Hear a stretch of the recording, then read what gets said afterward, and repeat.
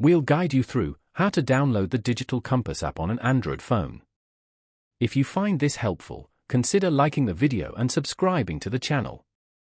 Start by opening up the Play Store app and clicking on the search icon at the bottom. Next, tap inside the search bar at the top. When your keyboard appears on screen, type in Digital Compass. From the search results, click on the Digital Compass app to open up the app's page. From here, you can scroll down to see info about the app, such as customer reviews and ratings. Scroll back up and click on About this app. Go to the very bottom of the page to check if your phone is compatible with downloading the app.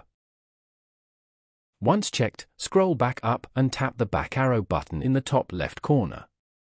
Now click on the blue Install button. The app will now start downloading to your phone.